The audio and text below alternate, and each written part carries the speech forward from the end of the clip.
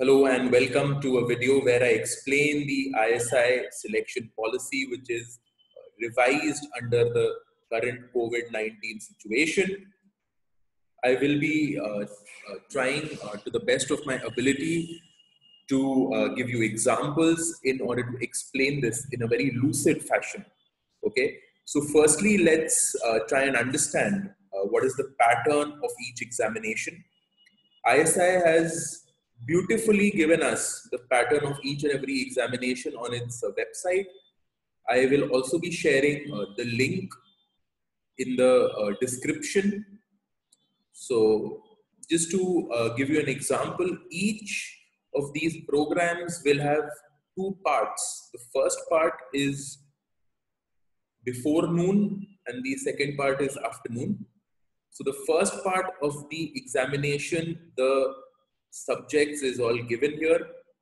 Like, for example, BStat, in the first part will have only math and multiple choice questions. In the afternoon, it will be math and descriptive type questions.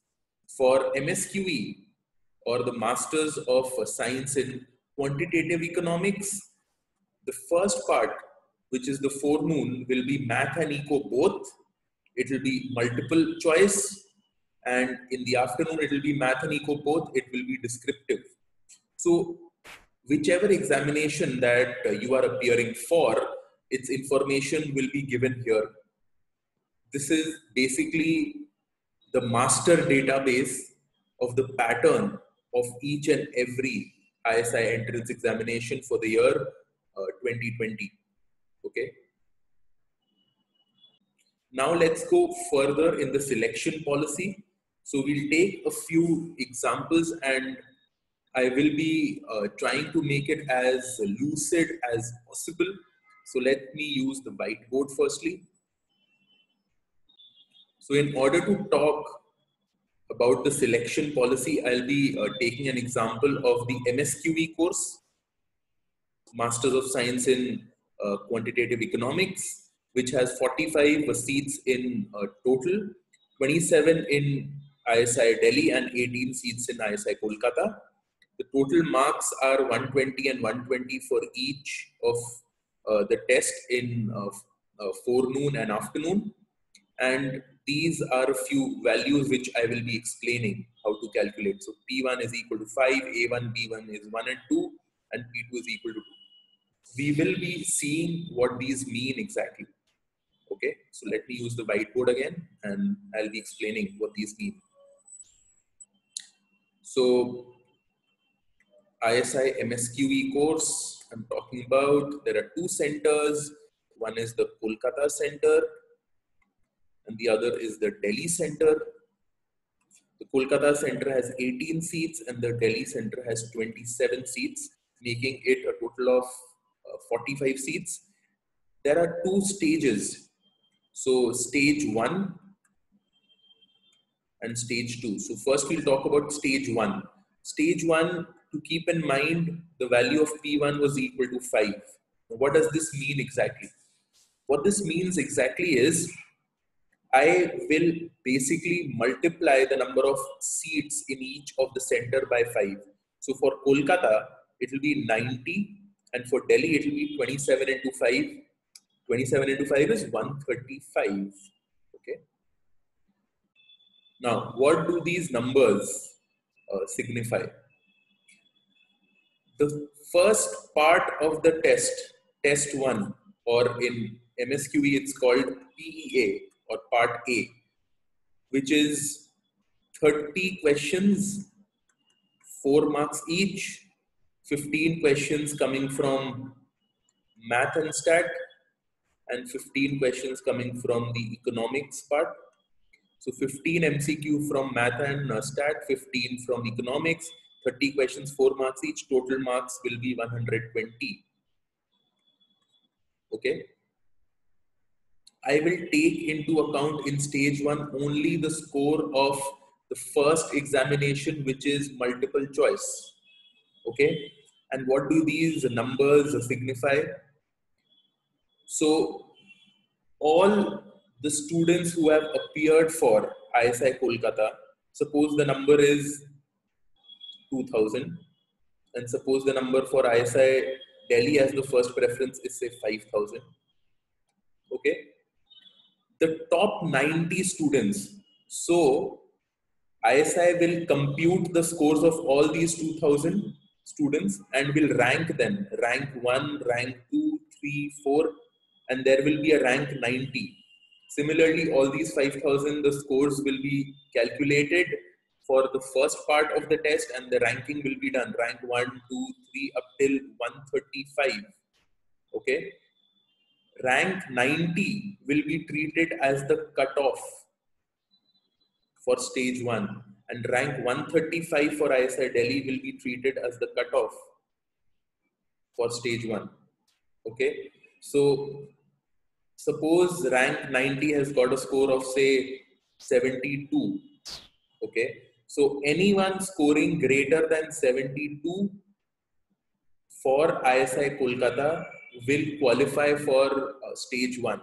And supposing the 135th rank has scored a 71, so anyone scoring greater than 71 will qualify for ISI Delhi in stage 1.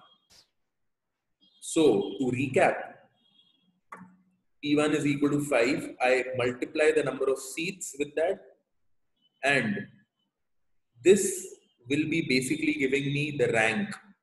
Rank 90 will be the cutoff for ISI Kolkata. Rank 135 out of all the students will be the cutoff for ISI Delhi for the first stage.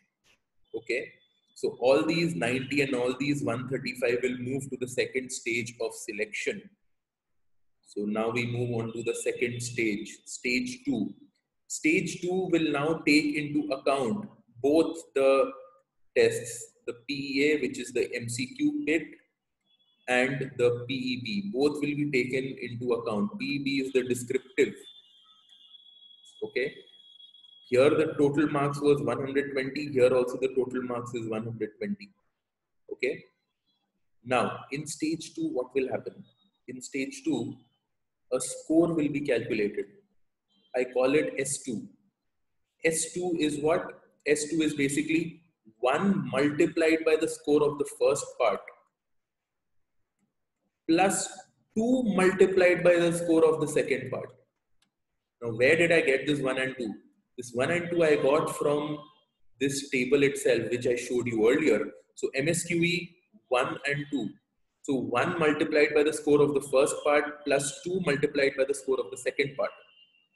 This will be another score which is calculated for all the students who have cleared stage 1. So stage 1, I have 90 students for ISI Kolkata and 135 students for ISI Delhi. Only their papers will be corrected for PEB or the second part. Okay. All the other students, their second paper will not even be corrected because they failed to qualify the first stage. Okay. And for all these 90 students, this S2 is calculated, and all these 135 students, this S2 is calculated. Right. So S2 is calculated for all these 90 and 135 students. So for Kolkata and Delhi, again, I have a ranking. So I have a rank 1, 2 up to 90 for all these 90 students, and for Delhi I have a rank 1, 2 up till 135 for all these 135 students, basis the score of this S2. Okay. Now ISI has said that for stage 2, P2 is equal to 2. P2 is equal to 2 will basically mean, remember Kolkata had 18 students, Delhi had 27 students, multiplied by 2. So 36 multiplied by 2, so 54. Okay. So 1, 2 up to 90. Now, somewhere in the middle, I have a 36. Somewhere in the middle, I have 54.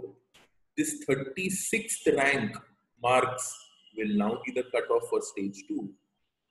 And this 54th rank will be the cutoff for stage 2 for ISI Delhi. right?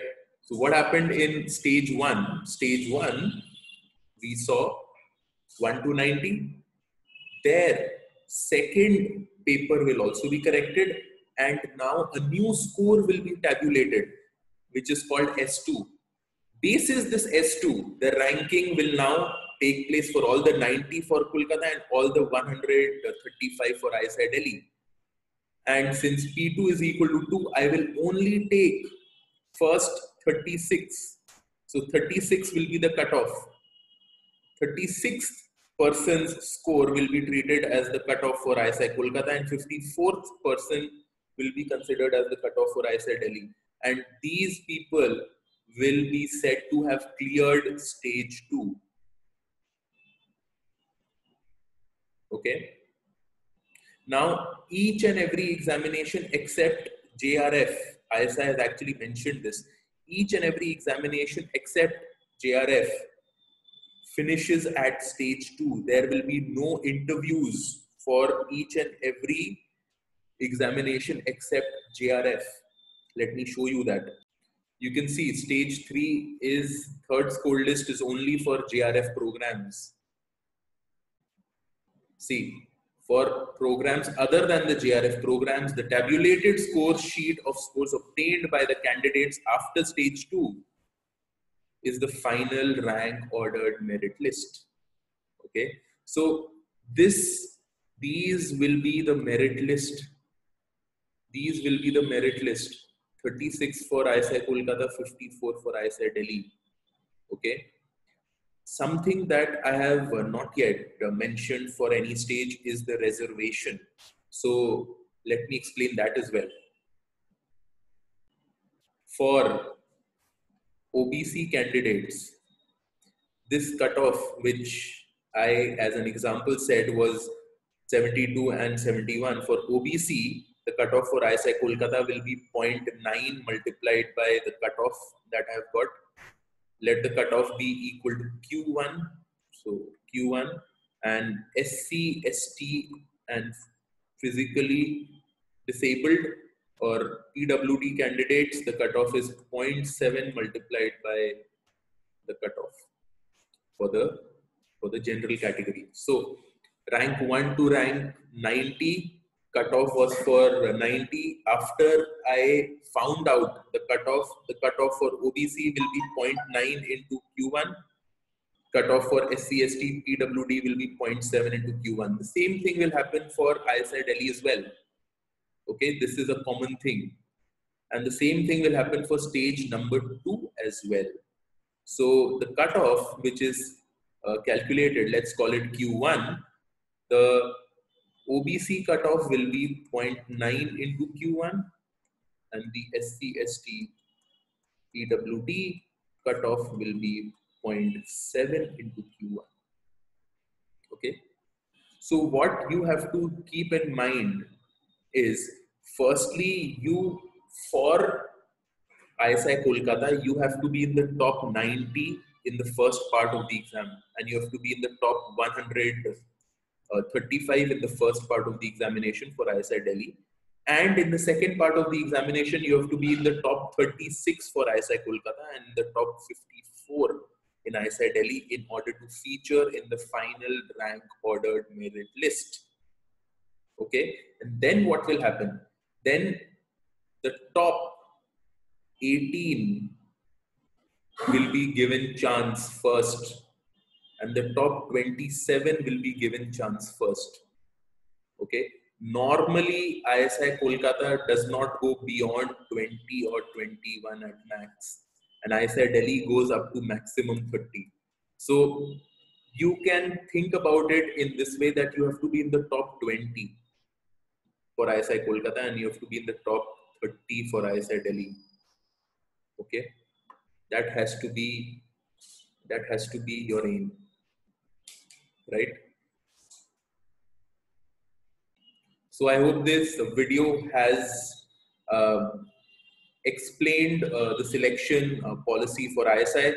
This is only an example for MSQE. We have a very similar example for BStat, MStat, whichever post that you want to talk about. kindly refer to this table. So for MSQE, it was 120, 125, 1, 2, and 2. For a BStat, for example, it is 7. So 7 times the number of students. So 7 into 50. So top 350 students will be shortlisted for the first stage. Then in the second stage, a score 2 will be calculated, 1 multiplied by the score of the first part, plus 3 multiplied by the score of the second part, and this score is calculated, and the top 1.3 multiplied by 50. 1.3 multiplied by 50 will give me 65. So top 65 candidates, this 65th candidate's score will be treated as the cutoff. And similarly, for OBC, it will be 0.9 multiplied by the cutoff, and for SC, ST, PWD, it will be 0.7 multiplied by the cutoff. Okay. So similarly, you can actually calculate for each and every BMath, MStat, MMath, and for all the others. Okay.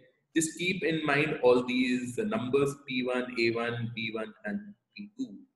These are important for understanding the selection policy for ISI.